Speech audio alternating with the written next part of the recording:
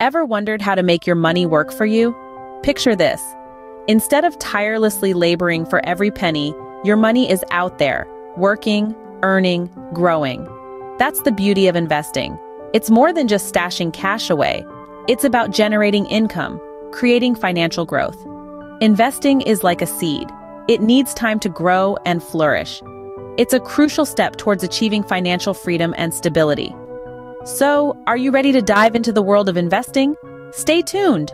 Before we jump into the how, let's understand what investing actually is. Investing, dear friends, is like planting a seed today to reap fruits tomorrow. It's about putting your money to work, committing it to a venture, a project, or an idea, with the anticipation that, over time, you'll receive more money in return. This could be in the form of income generated by the investment, or it could be that the value of your investment increases, giving you the option to sell at a profit. It's not about instant gratification, but about nurturing your resources, giving them time to grow and flourish. Investing isn't about making a quick buck. It's not a lottery ticket or a race to the finish line. It's strategic, it's deliberate. You need to understand the rules of the game, have patience, and keep your eye on the prize. Remember, investing is not gambling. It's a strategic game of patience and knowledge. Now that you know what investing is, it's time to talk about the why. Why should you invest? Well, it all boils down to achieving your financial goals. These are the milestones you set for yourself to guide your financial decisions and actions.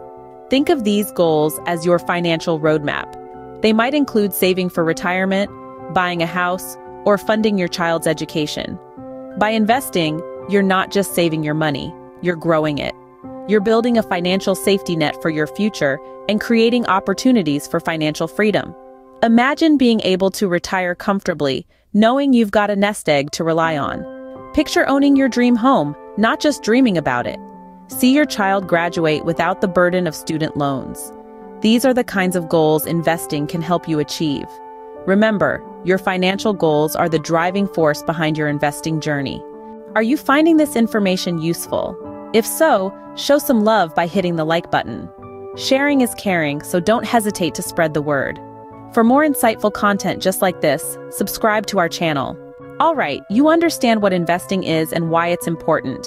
But where should you invest your money? The answer isn't one size fits all, and it largely depends on your financial goals and risk tolerance. Let's talk about some options. First, we have stocks. Purchasing stocks means buying a little piece of a company. It's like being a partial owner. When the company does well, your stock value increases, and you make a profit when you sell. However, if the company doesn't do well, the value of your stock might decrease. Next, we have bonds. When you buy a bond, you're essentially lending your money to an entity, like a corporation or government. They promise to pay you back with a certain interest over a specific period. Bonds are generally considered safer than stocks, but the potential for returns is also lower. Then there's mutual funds. A mutual fund gathers money from many investors and uses it to buy a diverse mix of stocks, bonds, or other assets. It's a way to get a diverse portfolio without having to buy each asset individually. And let's not forget about real estate. Investing in properties can provide steady cash flow if you rent them out, or a big payout if you sell for a higher price later. But remember, real estate requires more hands-on management than some other investment types. There are also other options like index funds, retirement accounts, and more. Each of these investment options has its own set of risks and rewards. What's most important is that you choose the ones that align with your financial goals and risk tolerance.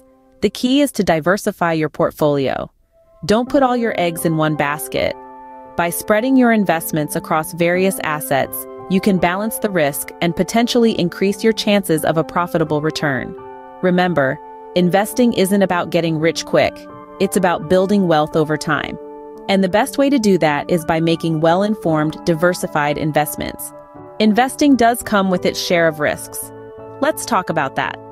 When we dive into the world of investing, we're not just swimming in a pool of potential profits. We're also navigating through a sea of risks. Risks in the investing world are the chances you take that could lead to financial losses. It's like a seesaw. On one end, we have the potential for high returns. That's the exciting part, the part that gets our adrenaline pumping. But on the other end, we have the potential for losses, which is the part that can cause some sleepless nights. And here's the kicker. The two ends of the seesaw are inextricably linked. The higher the potential for returns, the higher the risk. The lower the risk, the lower the potential returns. It's a delicate balance and one that requires a clear understanding of your own risk tolerance. Risk tolerance is the amount of risk you're comfortable taking on. It's influenced by a variety of factors, including your financial situation, your investment goals, and your personality. Are you a risk taker, ready to ride the waves of the stock market? Or are you more conservative, preferring the slow and steady pace of bonds? Knowing your risk tolerance can help guide your investment decisions. It can help you build a portfolio that aligns with your comfort level and your financial goals. Remember, higher the risk, higher the potential returns, but also higher the potential losses. Scene script. Ready to start investing? Let's go over the steps. First things first, you'll need to open an investment account. This is like your regular bank account, but it's designed to hold investments like stocks, bonds, and mutual funds. There are different types of investment accounts, but for beginners, a regular brokerage account will do just fine. This account allows you to buy and sell multiple types of investments and comes with no restrictions on when you can access your money. Now, on to the fun part, choosing your investments. This is where your financial goals and risk tolerance come into play. If you're saving for a short-term goal, you might want to choose safer investments like bonds or money market funds. If you're investing for the long haul, you can afford to take on a bit more risk with investments like stocks or mutual funds. The key here is to diversify your portfolio by spreading your money across different types of investments. This way, if one investment doesn't perform well, you'll have others to fall back on. So, you've got your account and your investments, what's next? Well, investing isn't a set it and forget it kind of thing. You need to monitor your portfolio regularly. This doesn't mean you need to check it every day, but you should review it at least once a quarter. This allows you to see how your investments are performing and make adjustments if needed. Remember, investing isn't about getting rich quick, it's about growing your wealth over time. So don't be discouraged if you don't see big returns right away. Keep your eye on the long term and stay the course. Lastly, don't be afraid to ask for help. There are plenty of resources out there, from books to online courses, that can provide valuable investing advice.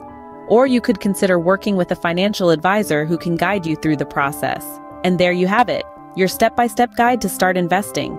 Well, that was a lot to take in, wasn't it? Let's go over the key points. Today we've been on a journey, exploring the realm of investing. We started by understanding what investing is, a process of allocating resources, usually money, in the expectation of generating an income or profit.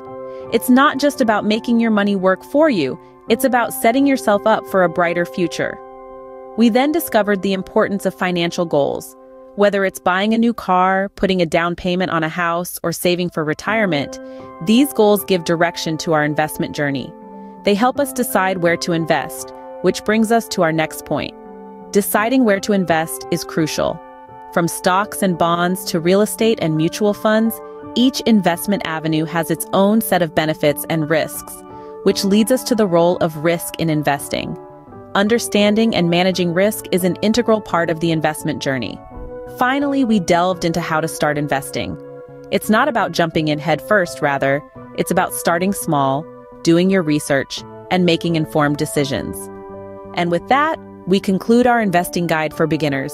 Remember, investing is a journey. Start small, learn along the way, and watch your wealth grow.